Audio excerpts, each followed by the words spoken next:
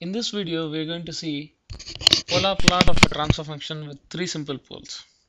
Okay, the function looks like this: 1 over 1 plus st1 times 1 plus st2 times 1 plus st3.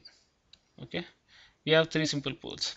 As usual, for plotting polar plots, we substitute s with j omega. Okay, and if we rewrite this in magnitude and phase angle form, which is also known as polar plot, okay, polar form,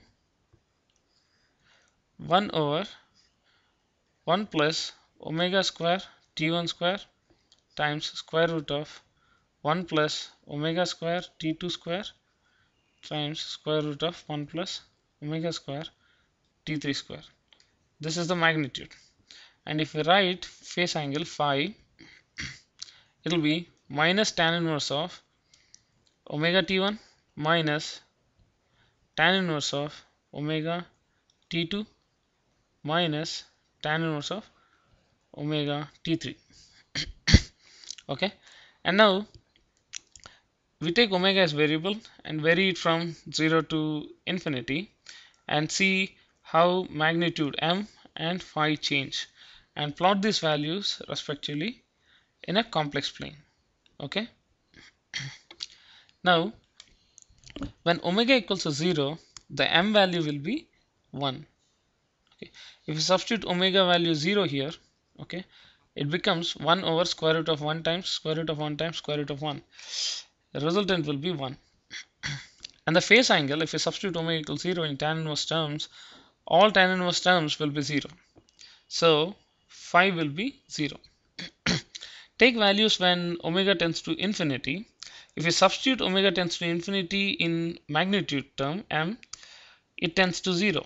Okay, and phi value tends to minus 270.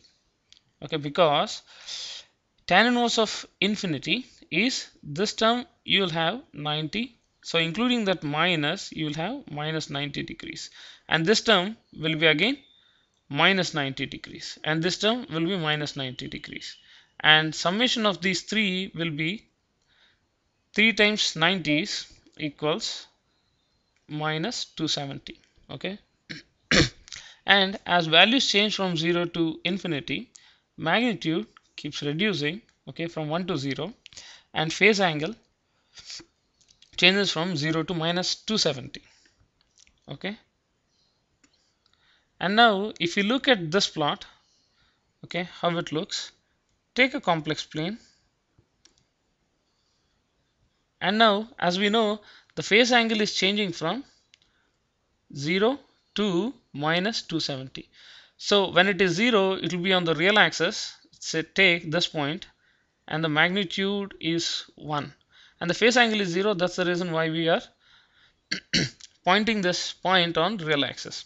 And now when phi is changing from 0 to minus 270, it goes from this fourth quadrant to third quadrant and goes into the second quadrant and ends up at this point, because the magnitude when omega tends to infinity is 0 and the angle will be minus 270.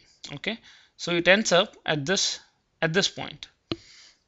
Now we will calculate as the magnitude is reducing. If you look at a point at this particular angle phi, the magnitude is lesser than 1. Okay, and if you look at for a other value at which phi is looked at, and magnitude will be somewhere here. And if you go on plotting these values, how will the plot look? Okay, this plot comes out to be, it's a continuous one. Okay, comes out to be like this. Okay, and the arrow mark directions we should specify is in this direction, because omega equals to 0, the corresponding value of m is this. Okay, so the increasing value of omega for which we got this values, that is the direction we specify it in. Okay, it will be this way. This point is obtained, that is the 0 value here, when omega tends to infinity. Fine. And now we have 2 points here. Okay, this is the point when, okay, phase angle will be minus 90 degrees, right? The angle made with this real axis towards this in the clockwise direction, so it is minus 90 degrees. And the angle we measure from this point to this point, I mean this point, the angle will be minus 180 degrees.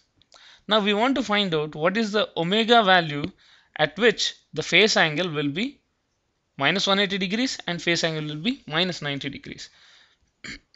To see this, okay, rewrite the formula which we got, that is phi, which is tan inverse of omega t1 minus tan inverse of omega t2 minus tan inverse of omega t3.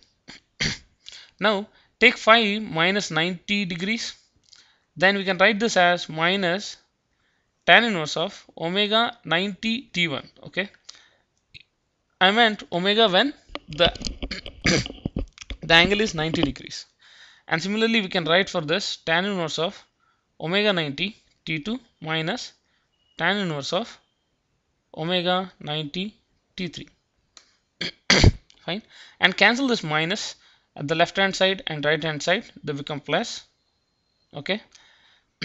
Now take tan at the both sides. Okay, tan 90 will be infinity, which is equal to, okay, take this term as a, take this term b, okay, take this term c. We can write this as tan of a plus b plus c. Okay,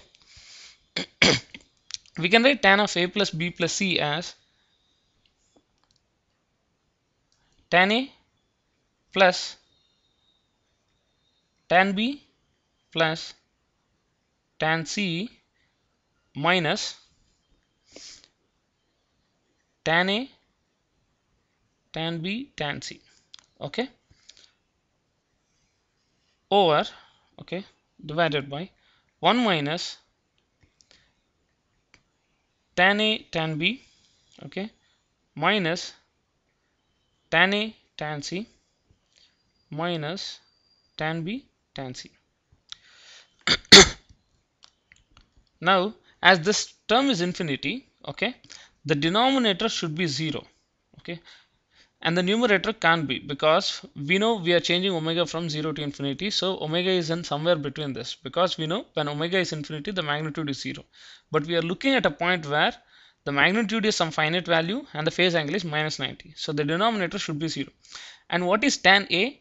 A is tan inverse of omega t1. Okay, tan of tan inverse of omega t1 will be omega t1.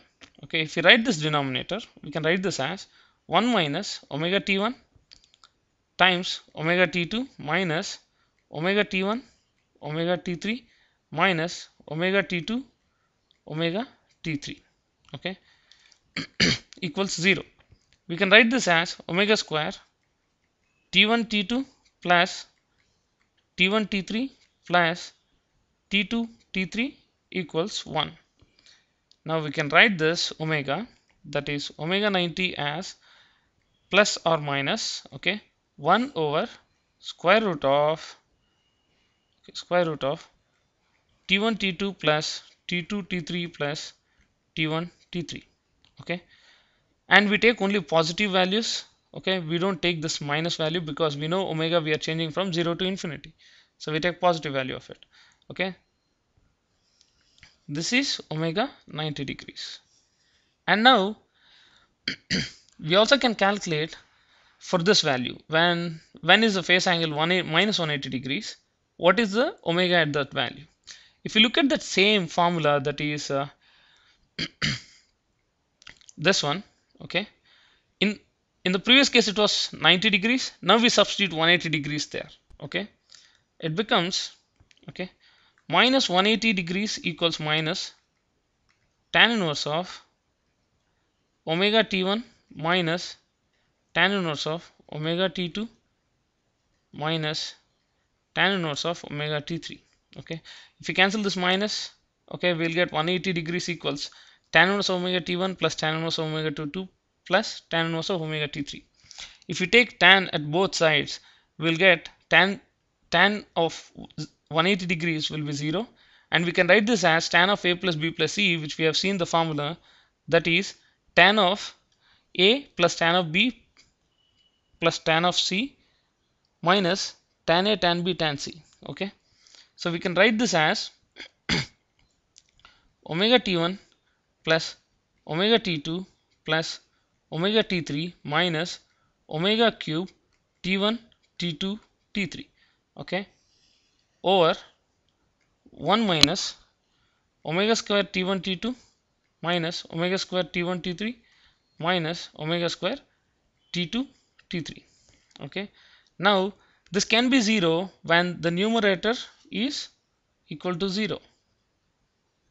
Okay, we can take this, equate that numerator to 0, we'll get, take omega common, T1 plus T2 plus T3 minus omega cube T1, T2, T3 equals 0.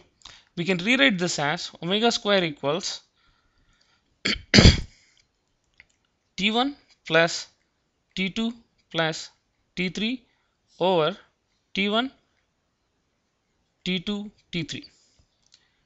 If you take the values, we are going to take positive value of the square root. Okay, so it will be square root of T1 plus T2 plus T3 over T1, T2, T3. Okay, and this omega is 180 degrees. Okay, the frequency or the angular frequency at which the phase angle will be minus 180 degrees, that is this omega, which is square root of T1 plus T2 plus T3 by T1, T2, T3. Now if we draw the plot with all these values specified, if you look at this plot, okay, take a complex plane, and when omega equals 0, the value of this is 1. Okay, and the plot will be something like this. Okay, and the arrow marks are in this direction. Okay, and at this point the omega is minus 180 degrees. Okay, or say 180 degrees, which is equal to square root of, which we have derived, T1 plus T2 plus T3 whole divided by T1, T2, T3.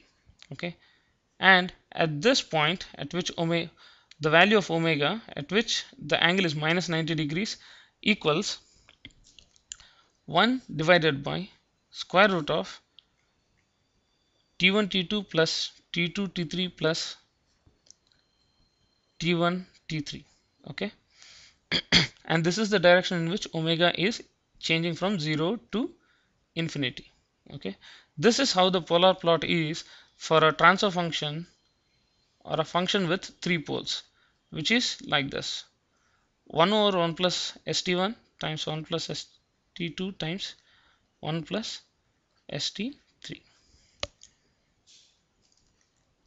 This is the real axis, this is imaginary axis.